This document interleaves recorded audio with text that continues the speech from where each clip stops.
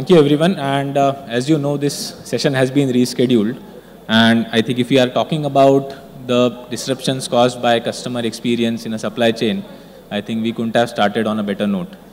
And this basically just goes to show that what kind of unpredictability we live with. Of course, few sessions went maybe extended, and now we are here just to make sure that the audience, which is customers for us in this case, are having a seamless experience and there are no gaps and delays. So, okay, so jumping right into the topic, I think from the perspective of customer experience, I am sure there have been multiple sessions throughout the day, so we don't need to redefine the subject. Now, when it comes to customer experience, obviously we all go on digital marketplaces, so many products, hotels, cabs, or restaurants. So, how many times do we really look for, or do we really go beyond, say, out of 5, 4 or 4.5 stars from customers' reviews perspective? So, maybe barely. So, we are always looking at products or services which are rated more than 4 or 4.5 when it comes to the customer reviews. And if you go on any number of marketplaces, you will find that what drives those ratings go much beyond the product quality or the shopping experience. So it starts right from the brand introduction, goes to the buying experience, and up to the post-sales service. Now, obviously, one of the key components that you will find over there is how the product was delivered, whether the product was delivered on time, whether I got the right notifications, could I properly track the progress of where my product was shipped from, look at the entire journey, and then, of course, look at some other aspects. So I have seen so many times that the packaging, the way the product was packaged, that itself, is mentioned multiple times, and it, looks at the way the customer has reviewed it. So to basically summarize, the customer experience is completely at a different level. You see a lot of quick service apps which have come up, which are delivering you goods with a guarantee of 10 minutes. When it comes to brick and mortar store, they are struggling to keep up with D2C. So we have concepts like endless aisles and dark stores coming in. So the key point over here is that the customer is now dictating how the organizations need to run their supply chain. And the supply chain are no more just a function of cost efficiency and managing your inventory. So obviously the leaders from the supply chain world who are with us have seen this and they have been coping up with it. But apart from looking at what your customers want, there are also number of disruptions that have been happening in the supply chain world. So I'm not going to again refer to COVID. I'm sure we are all tired of speaking about it. So I'll refrain from using the C word. But even in the recent times, if you look at the way the Ukraine and Russia war has really affected the commodities, or if you look at the China port blocking or the recent case of Indonesia banning the palm oil exports, which has really affected the consumer goods market. So there are so many disruptions that they have to be aware of. So on other hand, we have ever increasing customer expectations from the way companies are dealing with them. On the other hand, we have the supply chain leaders who are struggling to shield the customer experience from the disruptions and other cost factors. So what we are trying to do over here today is interacting with the eminent leaders that we have from industry and try to see how they are reading the customer experience, how they are looking at the way it has changed the game, and how they are coping up with the new normals. So I'll start with Dinesh, who is the head of packaging and sustainability in Reliance Retail.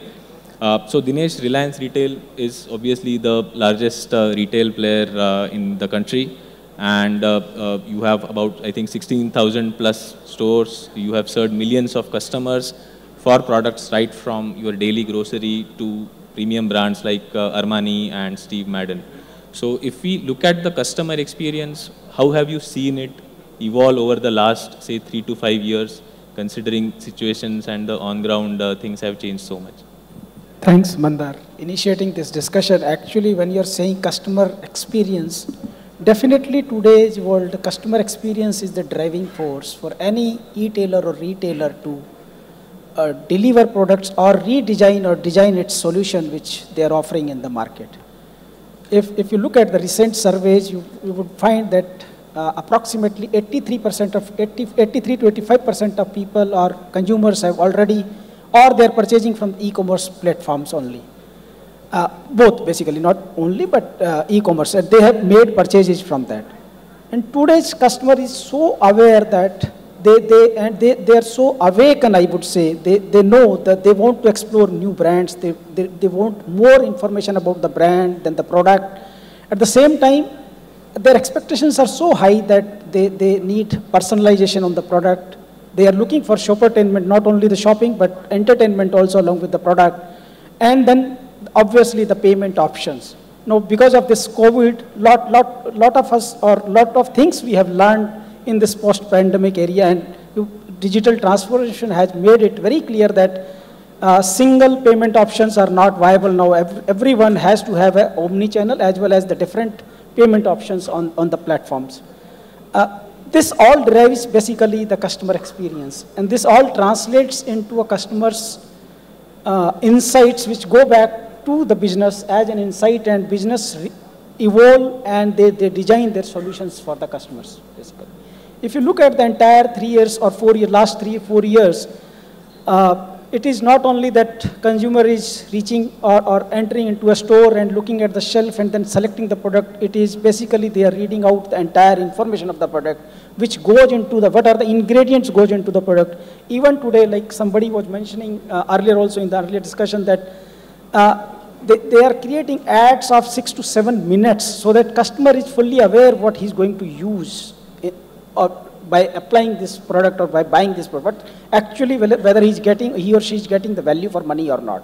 So all these changes has happened, and this all translates into customer experience, ultimately giving challenges or perspective to the retailers or the manufacturers to design their products and solution accordingly. Right. So I think the last part you mentioned in terms of the way the products are designed or the services are designed, that itself has sort of changed the way the organizations are dealing with their customers, which means that the journey starts right from your product development and not simply at the last mile automation. Now, speaking about sort of new business models or new services emerging, I think this is the right time for me to maybe quickly turn towards Ashutosh, who is the regional business head for BigBasket. Now, BigBasket, Ashutosh, as an organization, I think online grocery platforms may have seen maybe the most sort of significant tectonic shift over the last 3 years, and maybe this is one area within the e-commerce which might have seen a lot of jump with new technology, new players, and new business models like quick commerce emerging. Now, when it comes to supply chain, obviously it has been sort of a very significant shift. So if I have to ask you about what are the 2 or 3 maybe key challenges that you have seen in supply chain over the last 2-3 years, which ultimately have to also cope up with the kind of shifts that have happened at the front end. Right. Hello, everyone. So COVID was like an earthquake, right? It came and shook everyone. Some of them collapsed. So what is collapse? Nothing is there. But those who survived, now if you see, you will not be able to see any change. It is just exactly as it was before the earthquake. So the new normal is actually back to the old normal. That's the biggest difference. So people who talk about, now no one is wearing a mask. And we have been this way since almost a year now. Last big wave was in last January. So most of the COVID changes are now back. And I have great stories of, what changed in COVID and what we did in COVID and what helped us in COVID. But the biggest thing is now, from a customer perception and customer requirement, we are all back to pre-COVID days.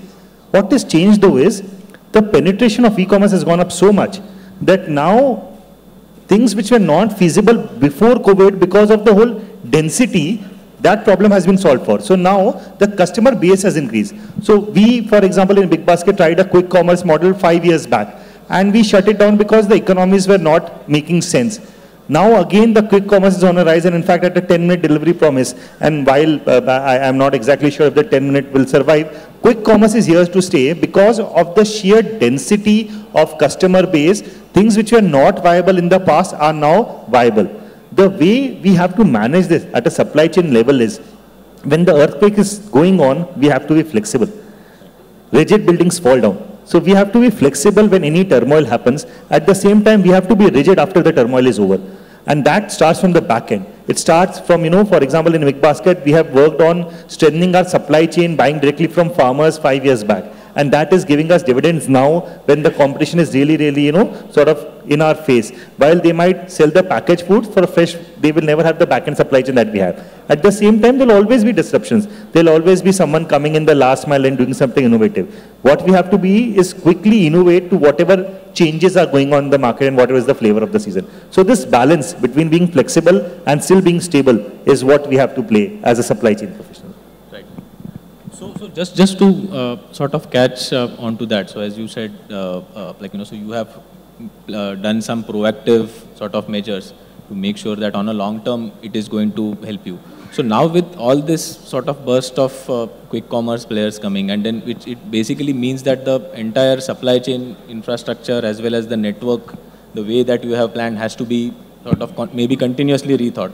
So then what is sort of a horizon that you generally look at? Because maybe in the olden time when you used to plan for maybe 3 to 5 years, I think that is now completely senseless. Correct. So what is the type of horizon you plan for then? What is the right horizon? With COVID coming in 2020, all the Vision 2020 plans were scrapped. So similarly, I think 5 years are, too long a horizon to plan anything nowadays. And I generally agree it has to change. So what helps us is whenever there is a quick shift in the market, like for example, currently quick commerce is a emerging thing since last 1 year. 2 years back, no one was into quick commerce space, right, per se. And we have to first adapt. And when we adapt and react quickly, we cannot look at synergies from day one. So what we have to be is quick, nimble on our feet, start and, not sort of miss the bus, not be a Kodak and, miss the digital wave in that perspective. At the same time, the advantage that we will have always is since we have established a very strong backend and a very strong base, as we move in this quick commerce space, for example, or any other, I feel, disruption that comes in, we will always have opportunities to keep getting synergies, and that is what we do. So we, even in quick commerce, we have opened in dark stores now very quick, and now we are working to bring the unit economics down, to bring the cost efficiencies up by relying on the back end which we have developed over the last 10 years. So I think this is true for any disruption. First, you can't be caught napping. You have to react very fast, and then you have to see how you stabilize and use your strengths and not play into the strengths of the competition rather. So now next question from my side will be to Vivek, who's apart from being the Director of Operations at Cipla, is an author and a public speaker. So Vivek, I think while in this entire discussion of customer experience, sometimes the D2C players sort of get the most publicity and the attention. But large parts of India still relies on the brick and mortar kind of model. And I'm sure those are also an area, or those are the leaders who also need to cope up with the same type of challenge, while their sort of consumers might be slightly different. But then nevertheless, we are not completely moved to that D2C model. So from brick and mortar stores perspective, what do you think are the supply chain leaders now doing, and how they are basically adjusting to the new normal? Sure. Hi. So essentially, see, if I look at the broad D2C scenario in the country, there are two kinds of businesses. One is the companies who have born and grown as pure play D2C. So they have a different style of upbringing and hence the way of looking at the business. And the other ones which you mentioned are the traditional brick and mortar organizations, companies or businesses who are very, very strong in traditional trade or general trade. They are the kings of that area. But now they are building or in the process of building strong D2C businesses, right? So if I talk about the second set of companies, I think the challenges with them are very different, okay? And I think the biggest challenge is the mindset change. When I say mindset change, it starts right from the business leader to the team, up to the last mile. What are those challenges? I think top of them, first, it's very difficult for the brick and mortar organization to understand that when they are setting up a D2C business, the boundaries between a marketing and a supply chain function blur to a very, very large extent. For example, they must understand that, for example, what they're promising on the website in terms of number of days of delivery is basis the supply chain confidence. and what supply chain delivers decides whether the customer comes back or not, correct? So the boundaries are blurred, and it can take the demand generation efforts to a very different wasteful level if supply chain doesn't deliver, and vice versa, right? Secondly, for example, my favorite is the cost of unavailability, right? In brick and mortar, we are very, very used to, a strong inventory pipeline, which means there's a primary sale, then there's a secondary sale, then there's a tertiary sale, and, if my team screw ups in the warehouse, the customer doesn't suffer, right? But in D2C, everything is customer, right? So there's nothing in between. And the cost of unavailability is, again, extremely high and unpardonable to the extent, right? The definition of last mile changes. The last mile for me as a brick and mortar is my distributor.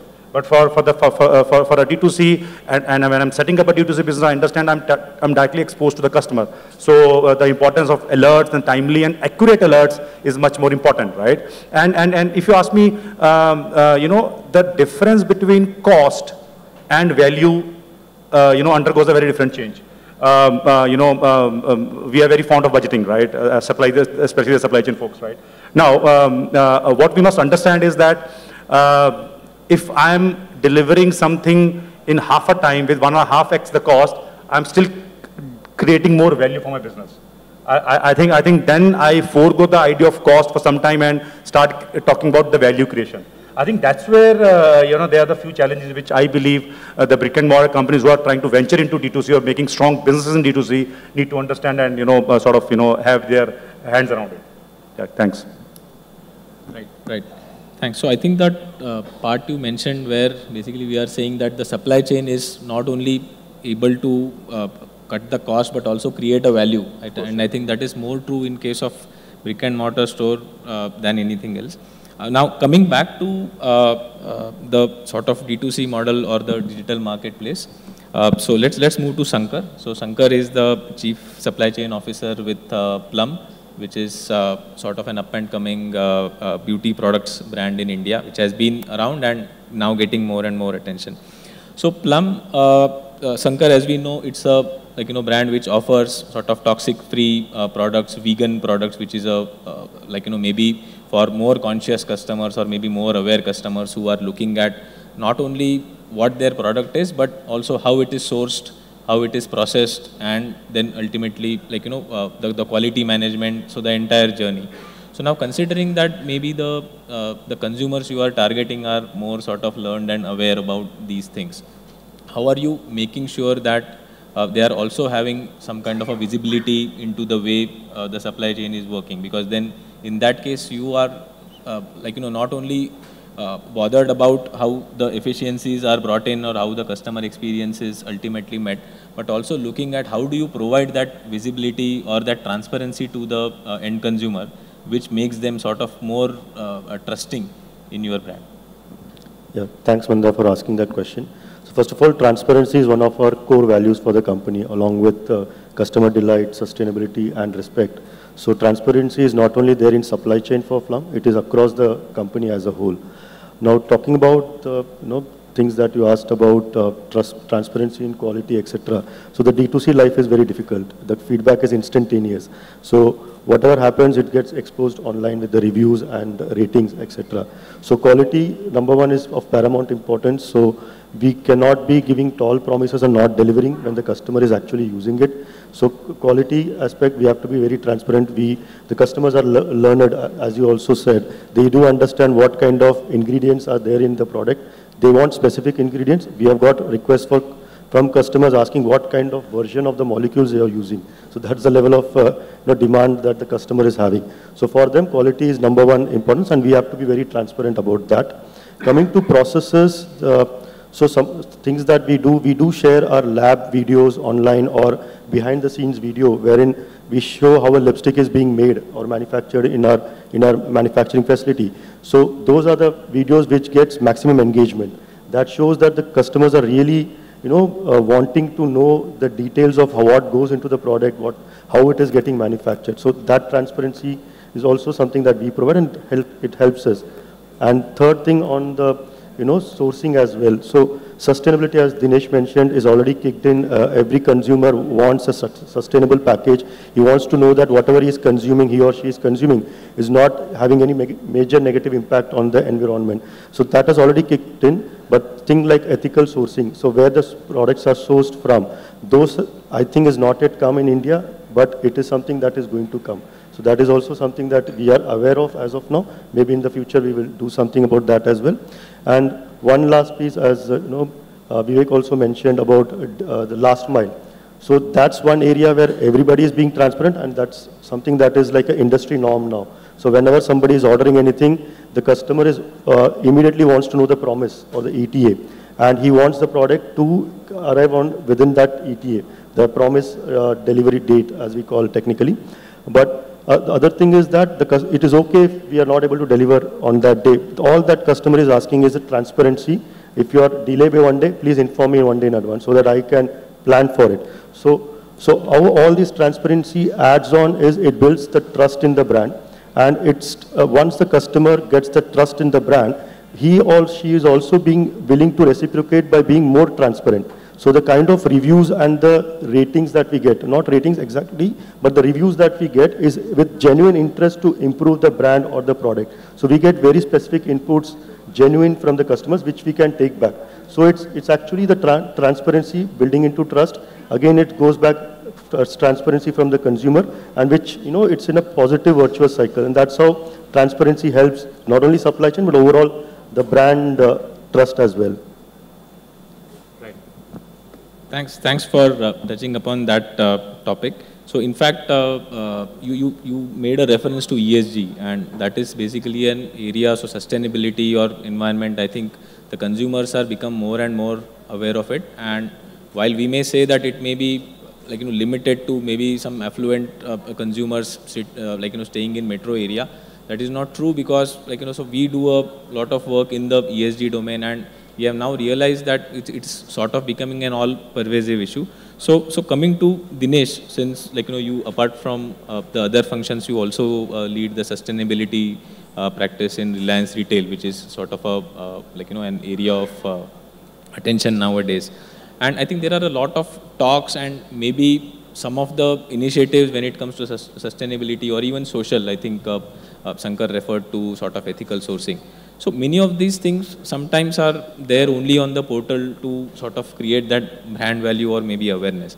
When it comes to putting these practices in ground, what has been your experience? And more than that, how would you then basically advise the other retail companies in India to make sure that they are taking maybe slow but at least firm steps in the direction of being sort of more ESG compliant? If I look at the sustainability as a buzzword, so this sustainability word in the market is around for last 10 years. Somebody is calling it sustainability, somebody was calling it ESG or ESG or SHE, so you call it by any name, so but sustainability is always a buzzword in the industrial after revolution, and it came into. Basically, it's all about how sustainable your business is, what you are doing, how you are doing, how ethically you are doing, and what you are leaving it here for next generations, basically. So when I look at the sustainability part for the retail people or retailers, basically, so when the commencement of this e-commerce started, lot of shipments started coming in packaging boxes, and packaging consumption has increased at multifold in e-commerce channels. When it was a scenario when your father or my father goes to a kirana shop and they carry their own cloth bag and they bring those groceries. But nowadays, when somebody, consumers placing an order on e-commerce platform and they're getting in either a paper carry bag or a polythene carry bag, so the consumption of packaging has increased a lot.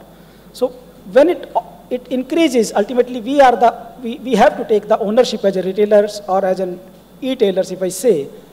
We need to work on how we can put back this packaging material which gone into the system or ecosystem as a dump or as a waste generation, how we can bring back into the circular economy. So what I can say at this point of time is that sustainability was there. People were looking at the sustainability, but how we can bring small changes in our day-to-day work or routine work that sustainability remains relevant to our businesses remain more sustainable and relevant to our next generation as well. So if I count 3 or 4 steps which we can take as a step towards sustainability is basically our contribution toward a circular economy, how we can create. When we are designing a product, we should keep in mind the life cycle assessment of the product itself. What is the end life of the product? If I am launching any product or a service, how it is going to be there in the system and how it is going to be, what will be the end of the life of that product. If I start designing my product in a way that I know the end of the product, definitely I'll be clear on what I'm producing is going to be sustainable and it's going to be remain in the system and how it is going to be add value to the system. Now look at say if I do something like people are doing in current scenario, people are switching from plastics to paper carry bags without even considering the 1 kg of paper. If somebody wants to create a 1 kg of paper, it takes almost 100 liters of water, and then we have to cut so many trees. But if you look at the plastic is so sustainable that you can use multiple times that plastic bag or carry bag in the market.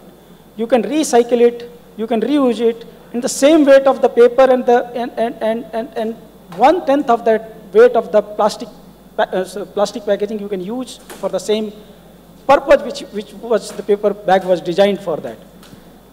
Now we have to be very conscious about it, because one side we are saying that plastic is non-sustainable, and it is because of us, that because we are littering that around it. If we put a recycling mechanism in our organizations and across the ecosystem, the way that today paper is getting recycled, and we can create that ecosystem in our local urban bodies and our scenarios, definitely this plastic recycling will be a huge change in our ecosystem, and it will be a much more value addition than shifting from plastic to paper.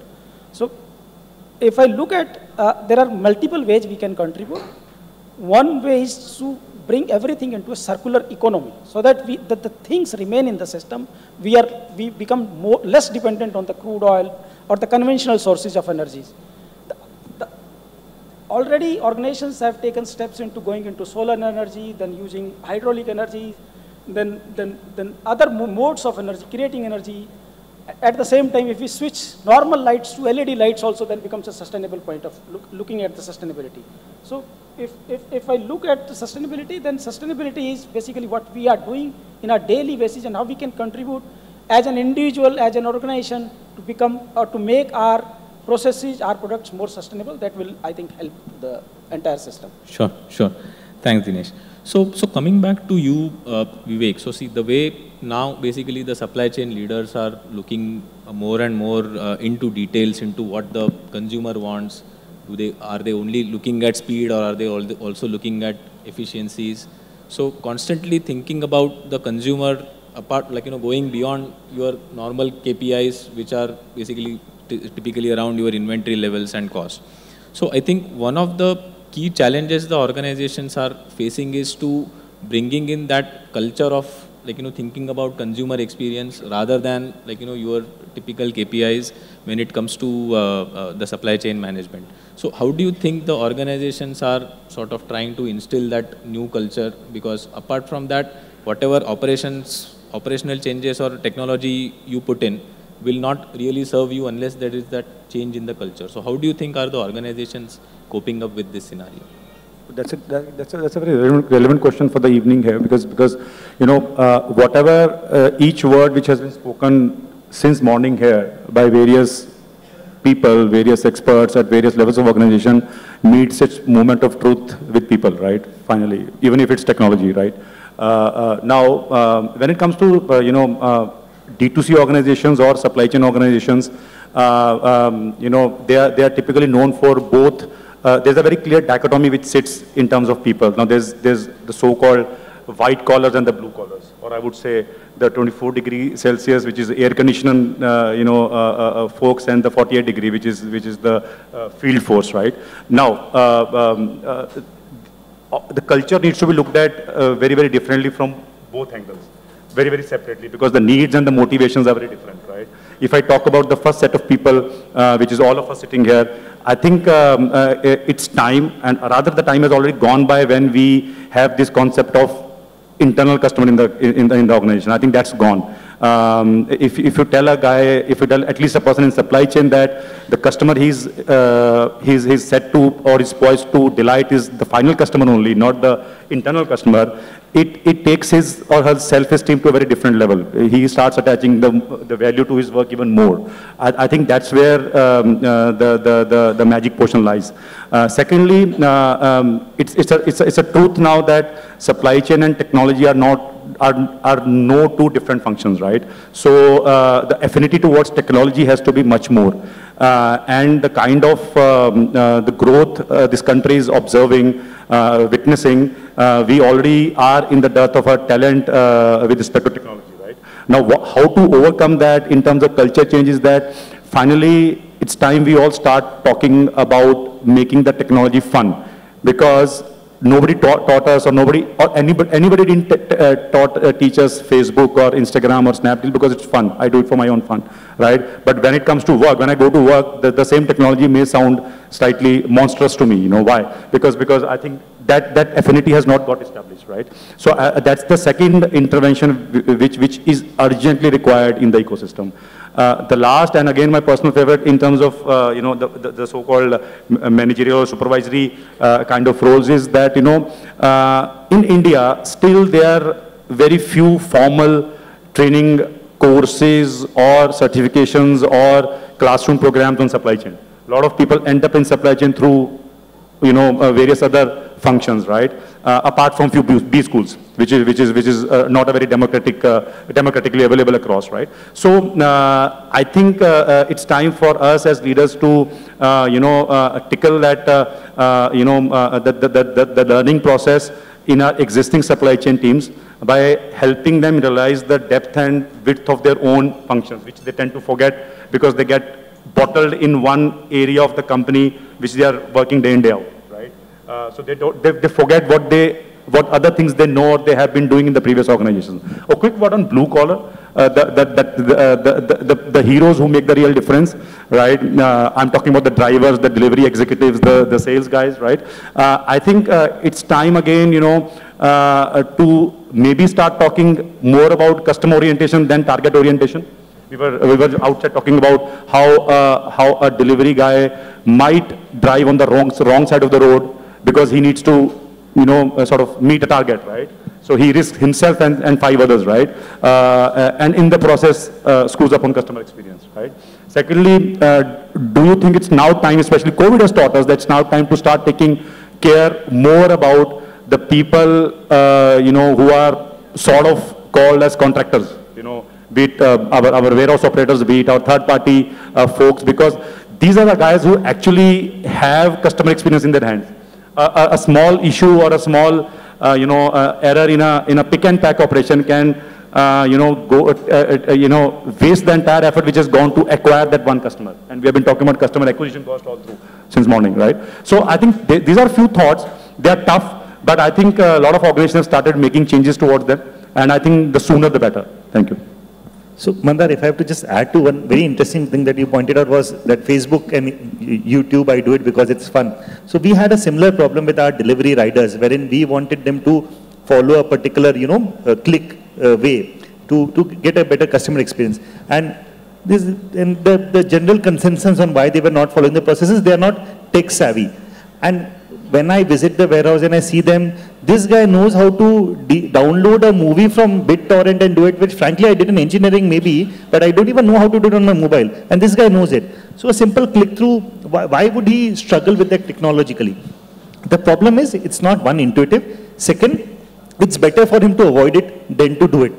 And hence to devise a UI UX even for as simple as a delivery rider, right? So that it is easier for him to do it rather than to bypass it, helps in finally achieving the CX. And which is why I feel, the supply chain plays a very key role in the CX, wherein supply chain, because it's end-to-end, finally interacts with the customer. At the same time, it sort of delivers all the steps that a final customer either appreciate or say something bad about. So if we are looking at whatever customer is saying and see which step of the supply chain there is a failure. For example, sir, you were talking about packaging, right, Dinesh sir? And we try to do all our deliveries without packaging. What I mean is, obviously we do use tertiary packaging, we bring it back. So all the deliveries that we happen from slotted deliveries, even up till quick commerce, we try to bring all the packaging material back. And when we try to go to the next step and remove the secondary packaging, because I was talking about fruits and vegetables, people did not like it. And while it's a very generic term to say people did not like it, some people really appreciate the fact that, any which ways the plastic bags which you put your potatoes in, I have to throw away, why should I throw away, and so on and so forth. Some people found it often hassle. So this feedback has to go way up, and they have to devise a better solution that maybe only a small segment of customer needs their secondary packaging. Can we come up with a way to let it go for the majority of the customer and hence create a better CX for the entire customer base? Because the problem with customer base is, while we talk about a customer base, it is a big base. It's not one person. My kid likes strawberry, but my sister's son actually likes chocolate, right? Just saying कि नहीं strawberry is the best, customer को वही पसंद है is something with your head in the air. You have to realize what do people want, and can supply chain be nimble enough to cater to individual need, at the same time being broad enough as a process to cater to the entire base. So I think just to extend upon what you mentioned, because I think we had this discussion when we were preparing for it. So I think what the key takeaway, if I have to do from what you said, is that we need to give the choice to the end consumer. So whether I want that packaging or whether I don't want that packaging, it's rather than being preachy and say for my ESG initiatives, now you change your ways of working. I think at least to an extent we need to give them the choice and then make sure that we are equipped to then basically meet those. The only caveat there also is the customer also, it's not one person, it's a base. So sometimes they also don't know what they want. मेरे बच्चे को मिट्टी खाना पसंद है, doesn't mean that's good for him. So we have to give him the flexibility and choice, at the same time doing it in a manner that it is sustainable. So I can deliver that experience across all customers, across all timelines. So that balance is what supply chain actually plays. Great. Yeah, so I think, so talking about balance now, considering that India is still large extent of our population lives in the rural areas. And we all know in the last 2-3 years, things have changed, right? Because of the work from home scenario or the flexibility people are getting in their work culture. Many people, and I myself, so for example, for a couple of years, I was staying in my village, working from home with excellent Wi-Fi facilities. So now coming to Sankar, maybe, so, and I think this has been a shift that we have seen, and yes, while large part of the population has now again moved back into the metro, all the organizations are sort of pleading their employees to come back to the offices. But this whole balance between the rural population and urban population and the way the retail players were looking at that has undergone certain change in the last few years. So based on that now, in your experience, say tier 2 and tier 3 cities have again got a lot of prominence, and everybody is sort of scrambling to see how they can be more flexible to serve them. So what is your opinion and what is your view in terms of how this sort of the balance between the urban and rural consumers is being met by the organizations? Okay, so I'll tell the experience from Plum and also my previous company Amazon. So I would not like to dissect it between urban and rural, but definitely tier 1 metros, tier 1, tier 2, tier 3, and as you rightly said, COVID has really changed the game. A lot of people have, went back to tier 2, tier 3 cities, and now a lot of people don't even want to come back to metros because they like the lifestyle there, and they are sustaining their income at that levels even in the tier 2, tier 3 cities. So these are the tier 2, tier 3 cities population which has a huge size of wallet, and they don't have shops in their neighborhood, but they have the spending or the purchasing power, and that's thing that we all can go at. So especially a D2C brand like us, we have got, anybody can shop from anywhere. All I need to do from a supply chain point of view is to design my supply network such that I am able to deliver the promise with the right speed. So if I can land that properly in terms of how do I manage do I take a air delivery or do I do surface, to what extent do I need to do surface, to what all cities or pin codes we need to do air. Those are the things I need to crack. So if I do crack that, that is, I can take take their big size of wallet. Second, and also can do one more thing, I can design my entire fulfillment centers as per the tier 2, tier 3 cities. I have a lot of data from my D2C website. I know which pin codes are getting what kind of orders and where do I need to open my fulfillment centers or CFA depots, etc. So that designing also something that can play a huge role, and inventory replenishment, all these things. So if we can, design the supply chain properly, these are the customers who can be easily delighted, and they have a huge, we can have a huge share of business from them. It's just a myth that all the premium or prestige brands are only consumed by the metro population. It's not at all true. I have the data. I know which pin codes are ordering a lot of premium skincare products or a hair care product, and trust me, it is the tier 2 and tier 3 cities which are having a maximum share for us as well. Right. Thanks. So I think, so having spoken about basically the rural and urban population, so I think continuing on the same track, so coming back to you, Vivek, so as I understand, you are a part of the CII's supply chain leadership group, and as I understand, you do a lot of work along with CII, plus see how sort of the government can also sort of participate or be a stakeholder in the way the supply chain is changing, and the consumer experience is coming at the forefront. So would you like to share with us few initiatives that are being undertaken by your group? Yeah, so I think this is a very interesting collaboration, between CII. So CII is basically a facilitator between the government, the administration, and the industry, right? And just one small example is that, when Prime Minister Modi announced the national logistics policy a few weeks ago, a lot of inputs came through this committee. We are a good 30-member committee of supply chain folks across the industry. Now, a few specifics on what's happening. One, our immediate focus is to help government put together what's called India Supply Chain Vision 2030, wherein, a lot of work is happening for the future, to silently build the back end of, the businesses in the country.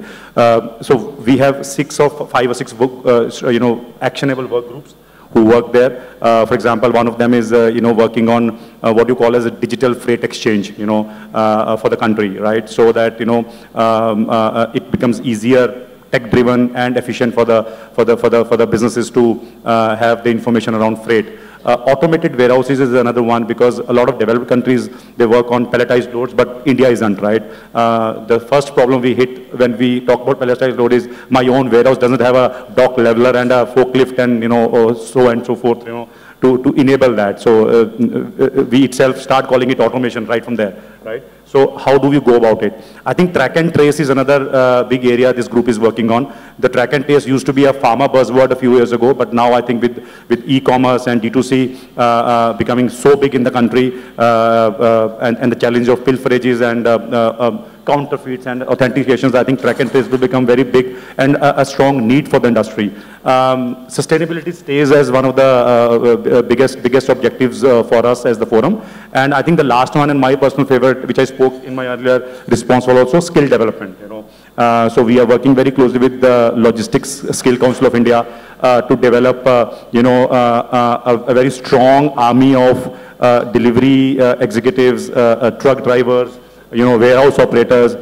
You will be delighted to, hear that, this particular institution has trained a big batch of truck drivers for Japan, for example, because that country is running out of drivers, right? And they are facing real issues in that. So I think these are few areas where a lot of strong work is happening on the ground in association with the industry, and CII is playing a very, very strong role in making all this happen. Rather, for the first time last year, Logistics Excellence Awards were launched, for the industry, which were sponsored by the department, Ministry of Commerce, under Department of Logistics. So I think a lot of strong work is being championed by the Government of India, and a lot of it is taking shape very, very fast in the country. Yeah. Great. Thanks, Vivek. So now I think we have just few minutes left. So maybe I will just reach out to the speakers for a few sort of closing remark. So coming to you, so Ashutosh, so I think we have now discussed basically how the supply chain is not sort of coping up with the customer experience as a disruption, but sort of they have been working on it all along. I think in some cases we have already seen the results. In some cases maybe the future holds more advancements in technology as well as the way the processes are run. So from the perspective of D2C and the customer experience, how do you see the future in terms of, do you see more sort of disruption in terms of business models emerging, or you think it will be a period of stabilization? So how do you see the next maybe 1 or 2 years? I will not go beyond that. So I think the way supply chain adds value, time khatam kiya. I think the way supply chain adds value is obviously trying to, as I said, figure out what the customers and give it. So for example, you're talking about how the rural India works, right? So we tried our T2, T3 model around 3-4 years back, and we had the similar cost stack in supply chain, trying to give a similar experience that we give in Bombay to a person in Nagpur. And for obvious reasons, it was not taking off. So we did a couple of group discussion and asked the customer kya chahiye. So I'll just share one customer insight, and I'll say it in Hindi because the discussion was in Hindi. उसने बोला कि मेरी सास क्या सोचेगी? क्या मैं इतनी आलसी हूँ कि मैं आलू प्याज भी बाहर से नहीं ला सकती? And I was there, I'm in my mind, I can't find feminism right now, right? मतलब मैं क्या करूँ तुम्हारी क्या सास सोचेगी, right? I have to solve. So we realized that the value proposition cannot be the same. We were selling convenience in Mumbai. Nagpur guys don't want convenience. What they want is some value proposition which is respected. So we rejigged our entire supply chain, came up with a tighter cost stack. So in Bombay, for example, we have a 23% margin, 18% cost stack, 5% we earn, right? We tried to do it in Nagpur such that the cost stack is only 15%. And then we can work with a 20% margin or 18% margin trying to deliver the same value. And that is where supply chain can actually cut the frills, understand what the customer wants, and give it what they want and not what we want to give. So that's, I think, the future of any generation. Sure. So I think, so we are done. So do we have time for questions and answers, or we are moving into the next session? So, yeah, maybe let's take one question from the crowd.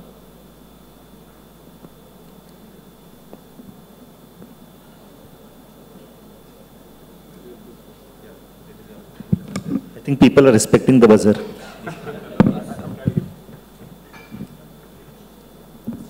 Thanks, Vivek. So the question is for Mr. Batra. So, the biggest challenge that we face right now is because it's volumetric weight, and when you talk about packaging, the challenge is whether to, and you mentioned rightly that sometimes the paper is more costlier than the plastic that you use. However, you mentioned about circling it across. Like how do smaller companies do that? Like I know for somebody like a Reliance, it can still be a part of the ecosystem. Like you have so many stores and stuff like that. But for a D2C brand, how do they ensure sustainability and cost effectiveness at the same time?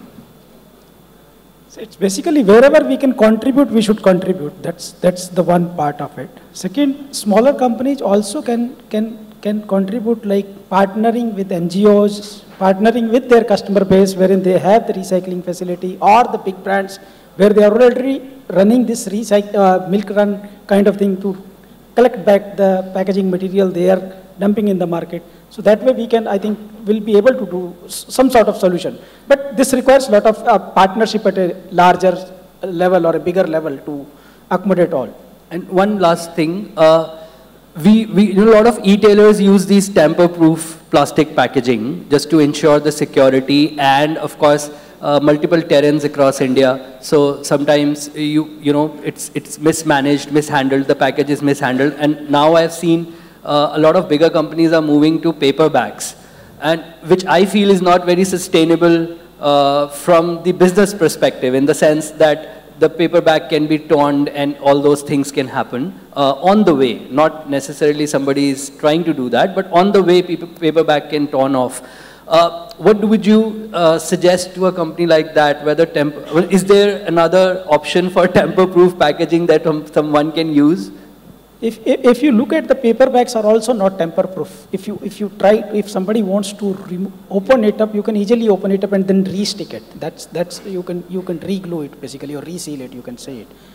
But even if you look at the poly bags, are also a lot of R&D is going on behind or at the back end wherein to create those tamper-proofness solution. It is basically one step ahead of the people who are doing this pilfering. They know the crux, how you can open the bag and again taking out the item and reseal it. But it is basically, what you can say police and thief. The case is keep on chasing the people here, because thief know how to steal the things and police know how to chase them. So here also the people sitting at the back end packaging development team, and they keep on reinventing what kind of glue can be used, what sort of packages, or what kind, like you must have seen the tamper-proof bags. They are normal hot glued, but now organizations started using security numbering around that, 1, 2, 3, or 4, 5, 6 kind of numbering, so that one step ahead of that. Now then there is a void film also. Then once somebody tries to open it, you will find the color change or color shift of the tape itself. So it is always basically continuous improvement kind of thing. Right. There is no permanent solution as of such, but yes, people are working on it. So that once it is tear off, it is tear off, that's way. But the flip side is that during the supply chain handling also, it may get open up or toned because of the handling we are doing. So there we have to take, we have to create that kind of stiffness or strength in the bag also, that it can take the entire abuse, handling abuse in the supply chain, and ultimately delivers a closed, sealed bag to the customer. Yep. So it's a balance between how you can strike the balance between these solutions. Yeah. Thanks. So I just wanted to add one comment here, because you mentioned that the return leg or the circular economy is easy to manage for a company like Reliance, but how do I do it as a D2C? So I would be happy to share that we at Plum do that. We do collect our empty bottles from our customers. It is a cost. It is costly, but we do it because of the intent. We want to have this sustainability as one. It is one of our core values. We want to do it. We have started to do it right from the inception till now. We do it. We do give customer discounts, but this is all because that customer values that, and he comes back to us because we do something which he values. So it's all about the intent, not to look at the cost to begin with. If you want, you can still do it. Thanks. Yep. So thanks a lot. So we would like to thank the speakers. So Sankar, Dinesh, Vivek and Ashutosh, thanks a lot for joining, and thanks to all the audience.